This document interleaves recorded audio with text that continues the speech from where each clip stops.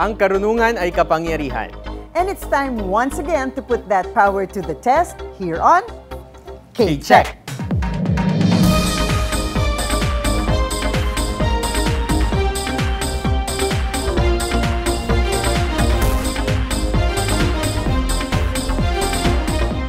Hello everyone, I'm Jules Giang. At ako naman po si Attorney Gabby Concepcion, and this is K-Check.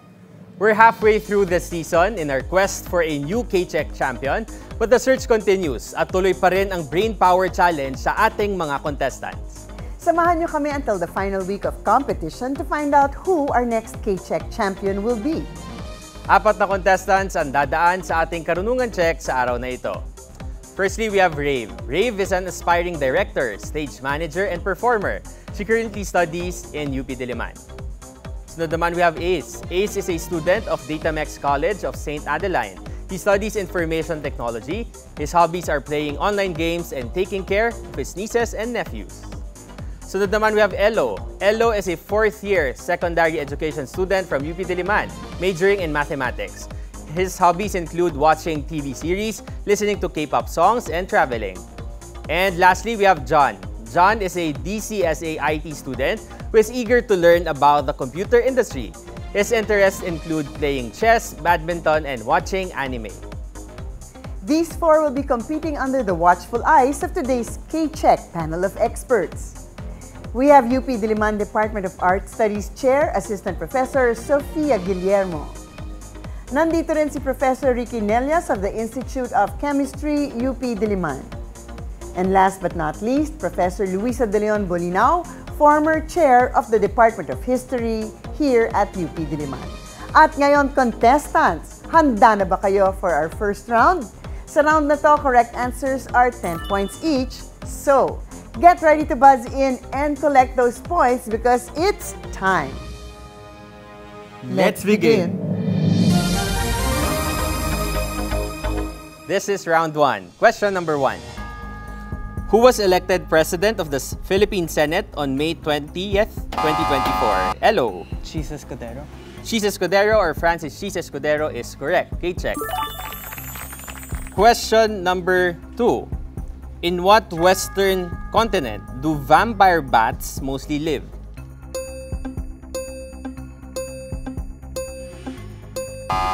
Rave. North America. North America is wrong. Anyone can steal.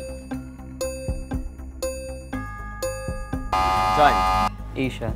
Asia is wrong. Ace or Elo, you can still answer. The correct answer is South America. Sayang. Question number 3. With more than 1 billion followers, what is the predominant religion of India? Rave. Hinduism. Hinduism is correct. K-check. Question number 4. In what year did weightlifter Heidelin Diaz win a gold medal for the Philippines? John. 2022. 2022 is wrong. Let me proceed. Rave. 2023. 2023 is wrong. Let me proceed. Did Heidelin Diaz win a gold medal for the Philippines at the Olympic Games? What year? Only Ace and Elo can answer. Ace. 2019. 2019 is wrong. Elo? 2018. 2018 is wrong. The correct answer is 2021. Supposedly 2022, 2020, di ba? But because of the pandemic, na-move siya ng 1 year. So, sayang. Question number 5. Who played the role of Jack Dawson in the 1997 film Titanic? Elo. Leonardo DiCaprio. The correct answer is Leonardo DiCaprio. Okay, check. Question number 6. Which capital city of Nepal is a favorite jump-off point for backpackers and mountain climbers? Switzerland. Switzerland is wrong. Capital city of Nepal. Anyone can steal. The correct answer is Kathmandu. Question number 7. What dense metallic element has the chemical symbol OS? Elo. Osmium. Osmium is correct. K-check. Question number 8. In elementary math, what is the sum of the fractions 1/2 and 1/3 in lowest terms?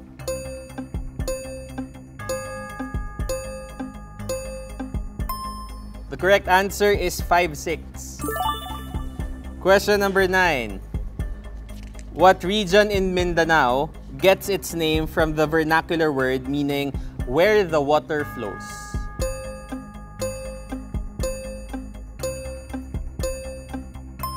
The correct answer is Agusan. Agos. Okay. Question number 10. What number comprises the title of the 2006 action film? John? 300. Let me proceed. 2006 action film that features the gallant stand of the Spartans in the historic Battle of Thermopylae. You said 300. That is correct. Okay, check. Question number 11. Which NCAA school has the nickname Golden Stags?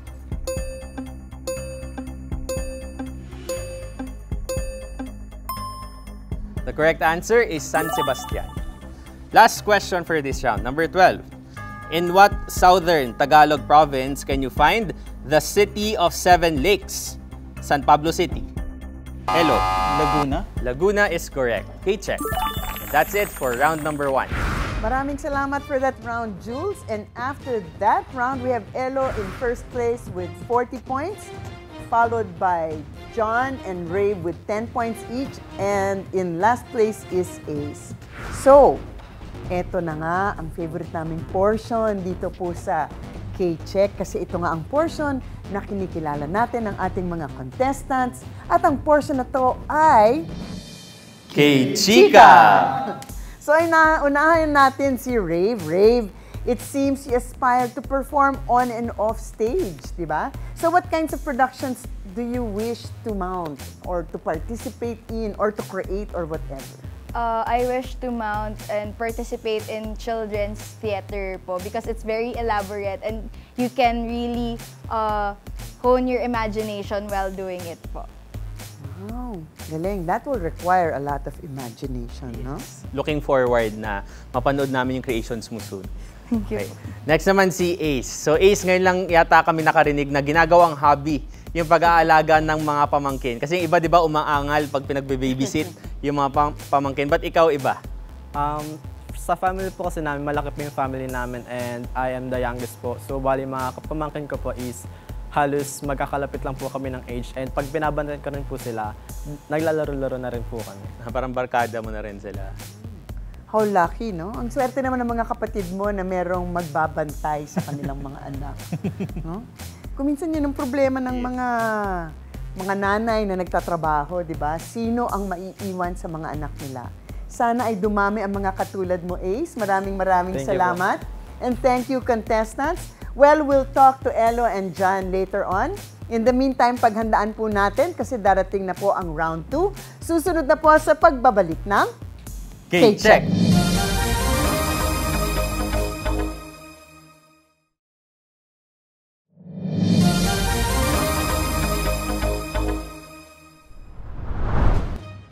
At tuloy pa rin ang ating Karunungan Check. Scores recap muna tayo. Elo is in the lead with 40 points, followed by Rave and John with 10 points each. At si Ace naman kaya pang humabol sa susunod na round.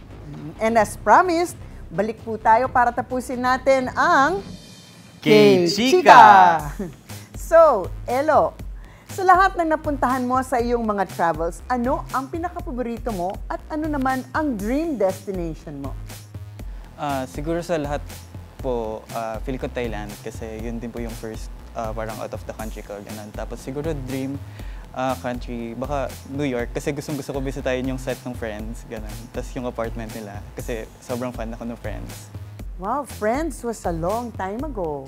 No? And apparently sobrang daming may fans pa rin ngayon, ng mga Gen Zs. Talaga?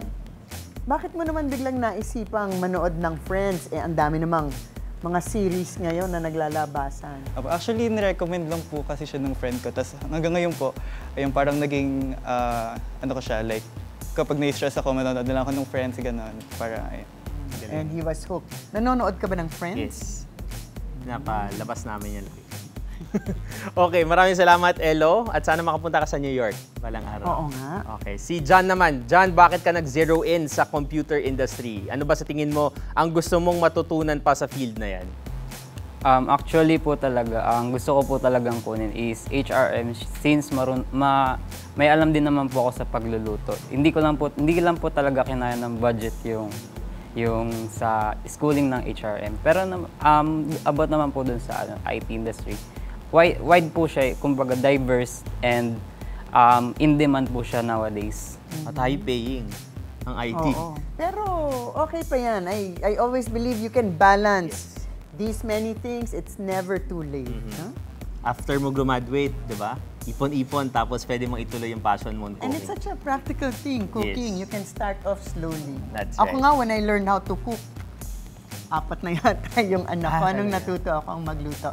That's why, with conviction, it's never too late. Never too late. Okay, maraming salamat, Elo and John. And now it's time for round 2. Contestants, get ready to buzz in, but make sure you strategize. Correct answers are worth 20 points each, but you lose 10 points if you answer incorrectly. Let's begin. This is round 2. Contestants, question number 1. Which P-pop group closed out their Pagtatag World Tour at the Araneta Coliseum? Elo. SB19. SB19 closed out their Pagtatag World Tour last May 18 and 19, 2024. SB19 is the correct answer. K-check. Question number 2. What do you call the calcium magnesium carbonate found in crystals that may be used as beach sand, just like the one in Manila Bay? Everybody knows about Dolomite. Dolomite. Dolomite is the correct answer. K-check. Chinek niyo ba kung may dolomite pa?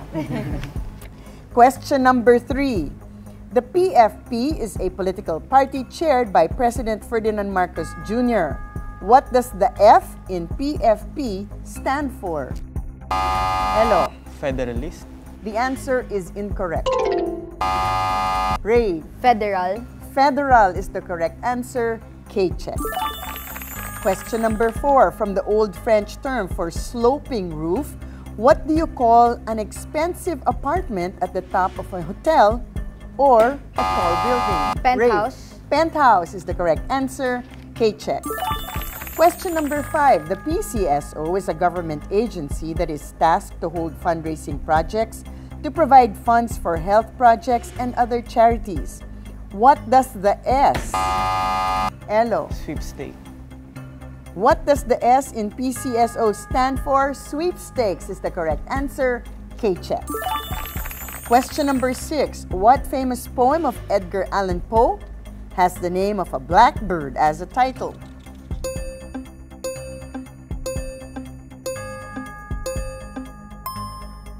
The correct answer is The Raven. Ay. Question number 7. Kundalaal Gujral claims to have invented tandoori chicken and butter chicken in what country? John. India. With conviction, India is the correct answer. K-check. Question number 8. Which local rock band's self-titled debut studio album was released on April 10, 2024 and included the singles Namimiss Ko Na and Raining in Manila? Hello. Lola Amor. Lola Amor is the correct answer. K-check. Ang giveaway talaga is Raining in Manila. Question number 9 in sports this time. On May 18, 2024, Alexander Usyk became the first undisputed heavyweight champion in 25 years in what sport? John. Boxing. Boxing is the correct answer. K-check. Question number 10. In what year did explorer Ferdinand Magellan and his expedition reach the islands in the Visayas? Hello. 1521. 1521. Natatandaan niya ba yung kanta, di ba? Sino nga ba ang kumanta nun? Yoyoy Villame. Okay, question number... Well, 1521 is the correct answer. K-check. Question number 11. What term for a shade of red may also refer to a church official, a bird, or a Mapua basketball player? Cardinal. Talagang with conviction. Cardinal is the correct answer. K-check. Question number 12 and the last question for this round.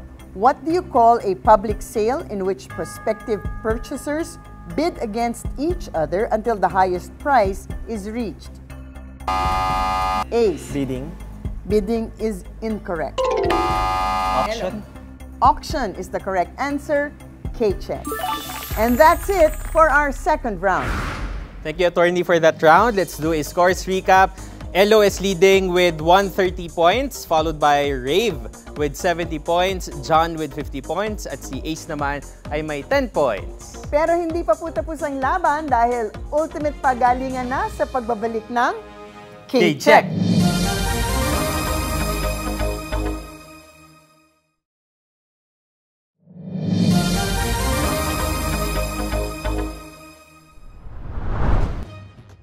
And welcome back to K-Check. Scores recap muna tayo. Elo is in the lead with 130 points, followed by Rave with 70 points, John with 50 points, and Ace with 10 points. Pero meron pa tayong paparating na ultimate pagalingan round.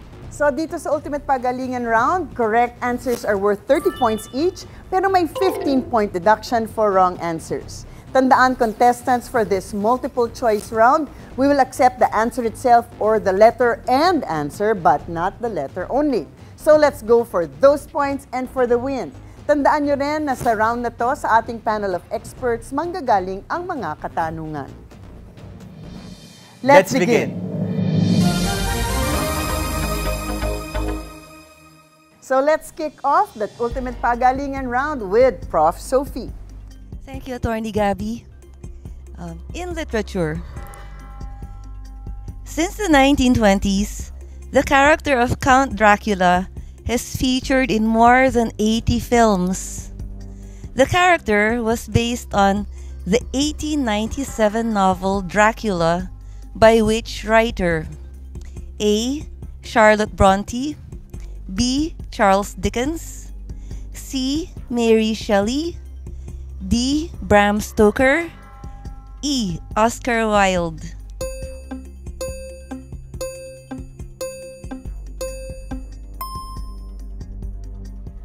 But of course, you know Count Dracula, right? Okay, Dracula is based on a character from a novel, Dracula, written by the Irish writer Bram Stoker. Oh nga, I remember there was a movie that precisely said Bram Stoker's Dracula. Baka hindi na nila naabutan. Super scary film.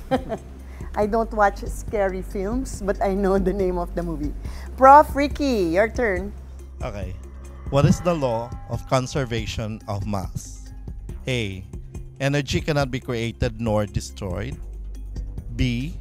The total mass of reactants equals the total mass of products in a chemical reaction. C. Matter cannot change its state. D. Force equals mass times acceleration. E. The volume of a gas is inversely proportional to its pressure.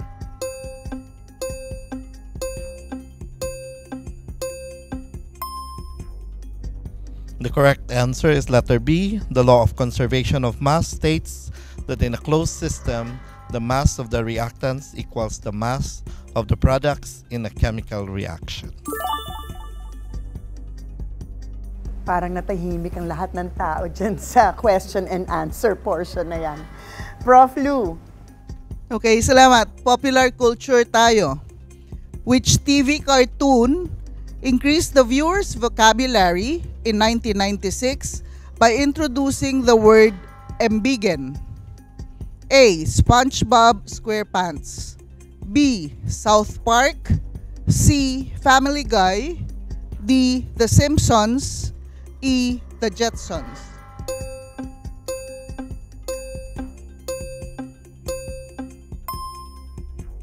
Defined as to make bigger or more expansive, it was Jebediah Springfield, the founder of the Simpsons' hometown, who was quoted as saying, "A noble spirit embiggens the smallest man."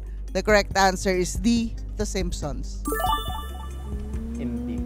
Embiggen. Simpsons pala. Tinanggap ba yan ng Merriam-Webster for Word of the Year?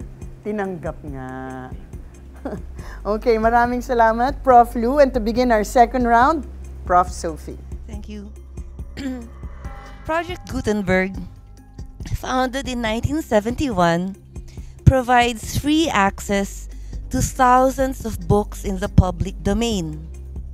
It was named after Johannes Gutenberg, the inventor of A.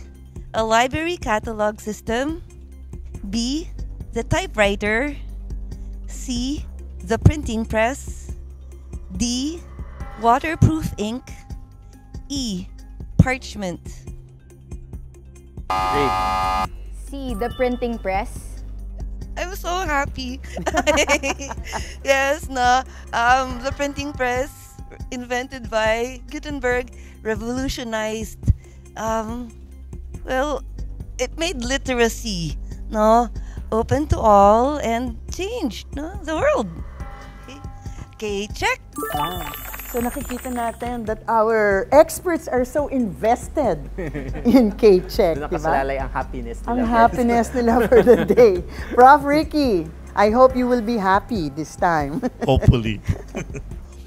What is the perimeter of a rectangle with a length of 5 units and a width of 3 units? Hello. 16? The correct answer is 16. The perimeter of a rectangle is calculated by adding twice the length and twice the width. 2 times 5 plus 2 times 3 equals 16 units. K-check. So you're also happy. Now, will Prof. Lou be happy? Prof. Lou, tingnan natin. Okay, kaya nyo to. Cultural history. What country is famous for its annual Diwali festival? A. Brazil, B. Germany, C. India, D. Spain, E. United States. Rave. C, India. Also known as Deepavali, Diwali is the ancient Hindu festival of lights. It symbolizes the spiritual victory of light over darkness, good over evil, and knowledge over ignorance. The correct answer is C. India. K-check. Ay, happy ang ating mga experts with that second round. What about A? Points recap. Let's do that now. Elo is leading with 160 points, Rave with 130 points, John with 50 points, and Ace with 10 points. So we now enter into the second half of our ultimate pagalingan round where we have 180. 180 points up for grabs by anybody and everybody. So, Prof. Sophie, to start off our third round of questions. Thank you. I hope you'll be happy Yes, again. let's all be happy. So, in 1886, the fable Ang Pagong at Ang Maching was illustrated in 34 frames, making its artist possibly the first Filipino cartoonist in history. Who was the artist? Elo. Jose Rizal. The choices are A. Fernando Amorosolo, B. Francisco V. Coching, C. Carlos Botong Francisco, D. Juan Luna, E. Jose Rizal. Elo, you are correct. No? Jose Rizal is the Renaissance man. No? Okay, check. Galing naman ni Rizal. Oo. At happy pa rin si Prof. Sophie. Tingnan natin, Prof. Ricky. Okay, dapat happy pa rin ako dito, ha? No pressure. Okay. What is the most abundant gas in our Earth's atmosphere? A. Oxygen. B. Carbon dioxide. C. Nitrogen. D. Argon. E. Hydrogen. Elo. C. Nitrogen. Nitrogen makes up about 78% of Earth's atmosphere. I'm happy now. K-check. Nako. Tingnan natin kung 3 for 3 for this third round, Prof. Lou. Okay, tuloy natin ha ang correct answer. Philippine history. Who was the Philippine president to sign into law declaring Idil Fitr as a Philippine national holiday? Letter A, Fidel Ramos. B, Joseph Estrada. C, Gloria Macapagal Arroyo. D, Benigno S. Aquino III. E, Rodrigo Duterte.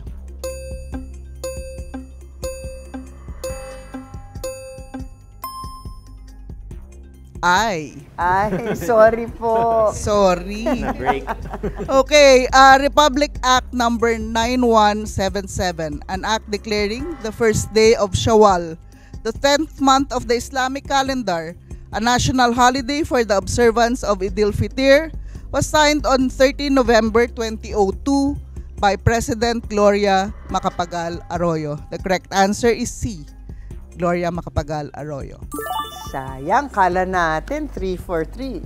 Pero ito na nga, ang last round. Tingnan natin kung masaya ang ating experts sa last round ng Ultimate Pagalingan Round. Prof. Sophie. Thank you. Salvador Dali was a Spanish surrealist whose most famous work was The Persistence of Memory, which showed melting clocks in a barren landscape. In 1969, he designed the logo of what well-known brand of candy? A. Pez, B. Lifesavers, C. Mentos, D. Bazooka Joe, E. Chupa Chups.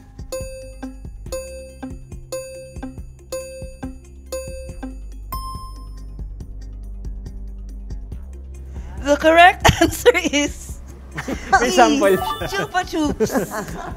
You should be familiar with this. Kung may nakasagot sana, bibigay with natin sample ulit. Chupa Chups pa talaga. Well, Chupa Chups is actually Spanish. Yes. Prof. Ricky. Hi, what is the role of DNA in cells? A. To produce energy. B. To control cell movement. C. To store and transmit genetic information. Hello. C, to store and transmit genetic information. DNA stores and transmits genetic information that dictates cell functions and is passed on during reproduction. K-check. At least si Prof. Ricky masaya. Tingnan natin kung si Prof. Lou ay magiging masaya for the last question for this round. Okay, sana maging masaya tayo. Religious history. In Zoroastrianism, the creator deity is known as A. Yazatas, B. Avesta, C. Angra Mainyu, D. Ahura Mazda, E. Amesha Spentas.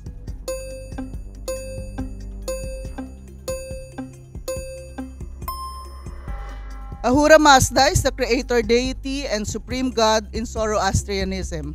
He is an uncreated, omniscient, omnipotent, and benevolent god who has created the spiritual and material existences out of infinite light and maintains the cosmic law of Asha. The correct answer is D. Ahura Mazda. And that's it for our K-Check Ultimate Pagalingan Round. Congratulations to Elo, our K-Check Daily winner, with a final score of 250 points. We'll see him again on Friday when he competes with our other daily winners for a spot in our semifinals. Maraming salamat din kina Rave, Ace, and John for joining, and to the members of our panel of experts, Professor Sophie, Professor Ricky, and Professor Lou. Maraming salamat. Ako po si Jules Giyang. At ako naman po si Attorney Gabby Concepcion. Join us again tomorrow for another round here on K-Check!